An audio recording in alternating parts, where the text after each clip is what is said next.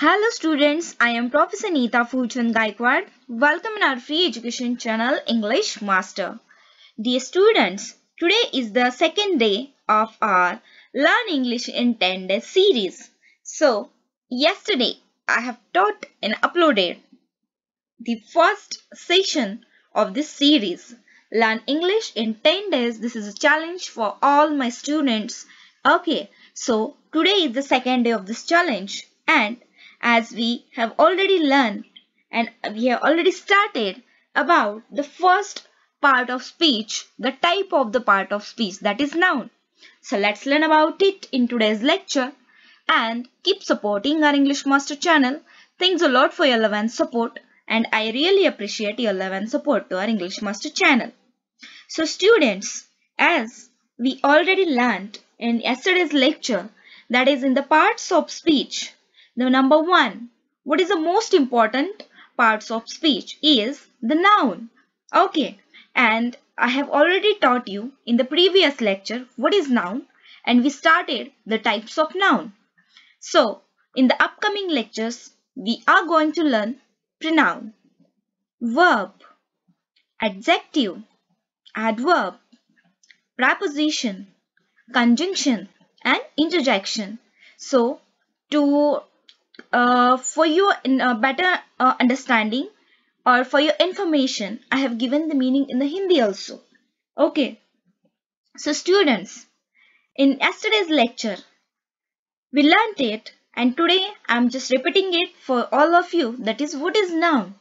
So noun is a part of speech that denotes something such as a person, place, thing or idea. In short, the name of a person, place, thing or idea is called in English grammar as a noun.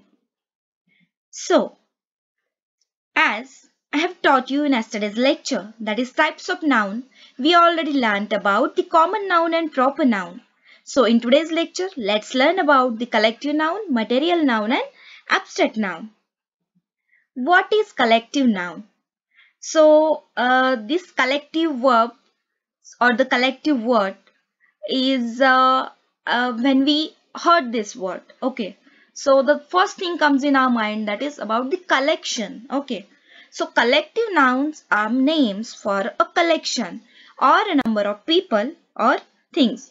When the number of people or things comes together, it becomes the collection. Okay, so the collective noun denotes a number of people or things. So there are some nouns for groups of people. There are in the collective noun, there are nouns for group of people. So I'm going to tell you through the examples. Look at here. This is an audience in the stadium. Okay. So we call as an audience. Okay. So let's call them an audience because they all are audience. And look at here. I have used an article before the collective noun. So in the collective nouns we are using. Okay. So in the collective nouns, articles are most important to use. So let's learn about it. An audience. Okay. Then what is the next? These in this picture, what are you seeing? That all the students are sitting in a classroom. So basically this is a class. So a class is a collective noun which is showing the group of students. Okay. And let's learn next. Look at the all members in a family. So we are saying it as a family. A family is a collective noun which is denoting all the family members. Next, look at the Indian cricket team. This is a team which includes all the team members or all the players. So a team is a collective noun. What is next? This is a band. Okay. So there are so many magicians or there are so many different kinds of persons including in a band. Okay. So a band is a collective noun. Also, my all dear friends, here are more collective nouns that are used for groups of people, animals or things. Like the people, there are a group of animals and things also. Let's learn about it through the examples.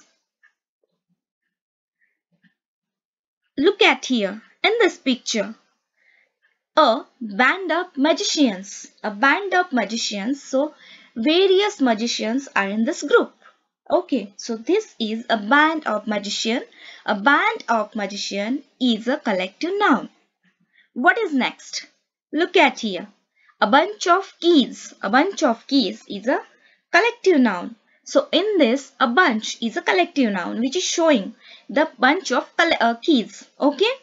Collection of keys showing the word a bunch. A bunch of keys is a collective noun. Next, a herd of cattle. Then, in the second picture, you are seeing a swarm of bees.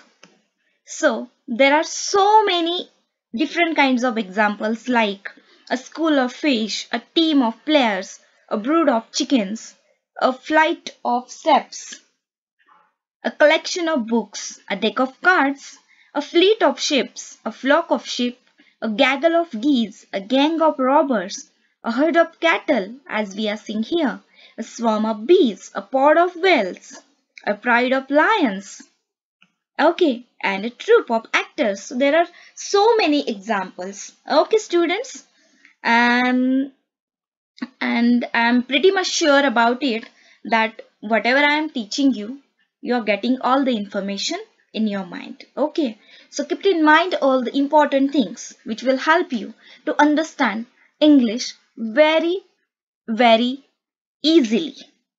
So, what is the next type? The next type is material noun. Material noun means what, my dear students? It refers to a material or substance from which things are made, such as silver, gold, iron, cotton, diamond, and plastic. So let's through the examples. Look, a cup of tea. A cup of tea is a material noun. Then, a glass of water. This is also material noun. Gold, wood. These are the material noun. Next, students, this is the fifth type of noun, that is abstract noun. An abstract noun is a word which names something that you cannot see, hear, touch, smell, or taste. This is the very simple definition about it. Those things you cannot see, hear, touch, smell, or taste, those things comes in a group of abstract noun. Let's learn through the examples. Look at this. You're sleeping over here. Then sleep. Sleep is abstract noun. This is showing an action or an movement. Then laughter, smile. These words showing the abstract noun. There are more examples like bravery, truth, beauty, courage, poverty, loyalty. So these all are the examples of abstract noun. So students, I hope in the second day you all are pretty much aware about the types of nouns. So we finished what is noun, the first part of speech, noun, and the types of noun. So if you have not saw our first lecture, so please check the link below in the description box. Go through that first lecture, and then after only you can go through this second lecture. So step by step we are moving to the learn English in 10 days.